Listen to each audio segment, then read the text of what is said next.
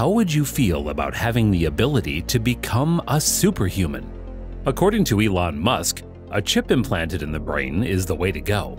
Using Neuralink technology, Musk has already implanted chips in the brains of animals, and now he plans to do the same with human subjects. What's Neuralink? What does Musk want to achieve with Neuralink? And how will he implant the device in human brains? Join us as we explore Musk's human Neuralink testing. We've all had those times when we can use a little more mental horsepower to do something like finish a particularly challenging homework assignment, juggle a few more tasks at once, or speed read through a few more chapters of a textbook. What if we could experience a renewal of our brains, or if we could simply add additional processing capability like adding memory to a computer? For decades, filmmakers' creative imaginations have teased us with these exciting ideas. Humans in science fiction often undergo transformations, such as a cranial upgrade, which gives them more capabilities. However, a business genius and rich inventor may make those movies a reality sooner than you think. Elon Musk is the guy because of his undeniable brilliance. Musk took up Neuralink as a means of doing something most would consider being impossible. The company's long-term goal is to develop implantable devices that enable direct brain-computer interaction. The question remains, though, what is Neuralink? Before discussing how Musk introduces it into the human brain, we shall investigate this further. To place Neuralink, neurosurgeons will use robotic technology to enter the brain. During this process, a chipset known as the link is surgically placed in the brain.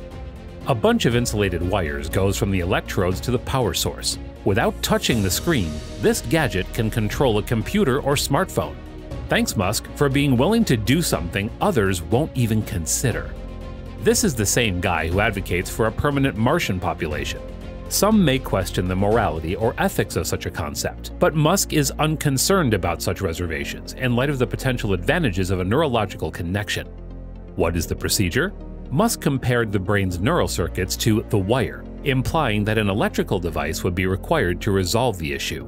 That's a really simplistic analysis. You'll find all the information you'll need about the brain and how it operates.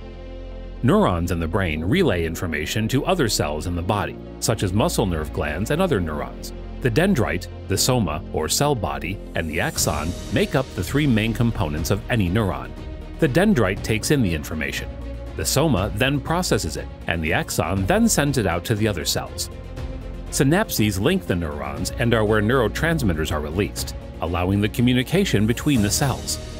A release of these chemicals at the apex of one neuron's dendrite causes a current to pass to the next neuron in the network. Multiple neurons will send out electrical impulses, which will be read by the Neuralink electrodes. Those impulses are subsequently sent to the muscles to produce an action, like walking or raising a hand. In order to correctly detect brain impulses, the Neuralink device must be implanted in the brain rather than in the skull. Musk claims it can be charged wirelessly and operates with pinpoint precision. The primary purpose of neural connection has previously been explained. It facilitates communication between the human brain and technological devices. A certain group of individuals stands to gain from something, yet it has a wide range of potential uses. Individuals who are paralyzed and unable to use their limbs may utilize Neuralink to access electronic devices such as phones and computers just by thinking about doing so. People with cognitive impairments, such as those caused by Parkinson's disease or Alzheimer's, will benefit from this. People with serious spinal injuries may also benefit from this treatment, allowing them to regain mobility. Neuralink may help those who have trouble forming words. It can pick up brainwaves and transmit them to a smartphone, where they may be translated into spoken language.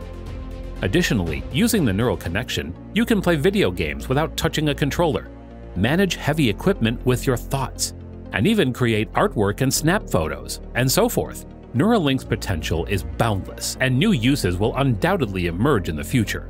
Musk founded the firm in 2016 and provides most of the capital. Since then, Neuralink has advanced significantly, with successful testing in at least 19 species of animals.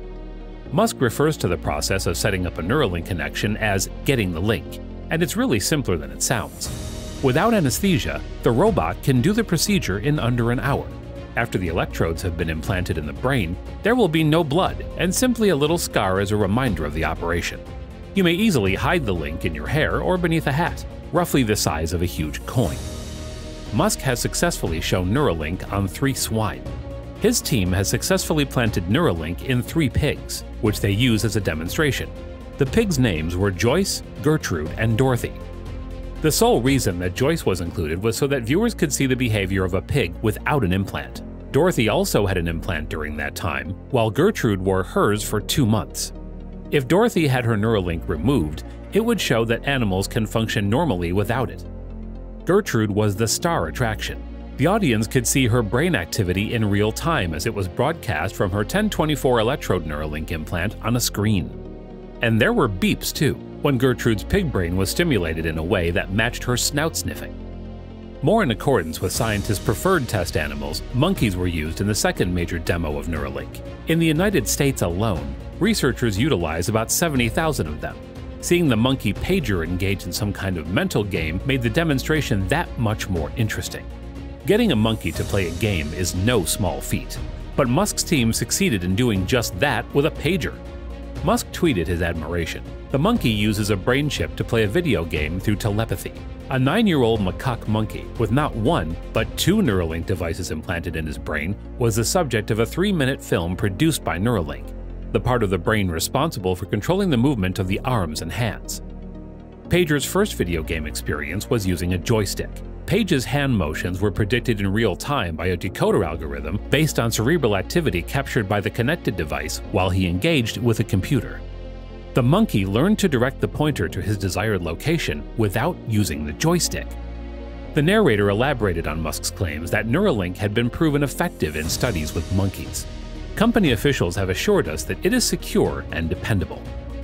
Now that Neuralink has been successfully tested on animals, Musk is ready to go on to try it on people. Let's be honest, here is where things become more intricate. Since it requires connecting pre-existing signals, restoring brain processes is a prime candidate. Humans, compared to animals, can express their emotions via language. Thus, Musk thinks Neuralink will advance more quickly if it is developed for them. Amazingly, there is currently a need for Neuralink to aid loved ones who are fighting several health issues.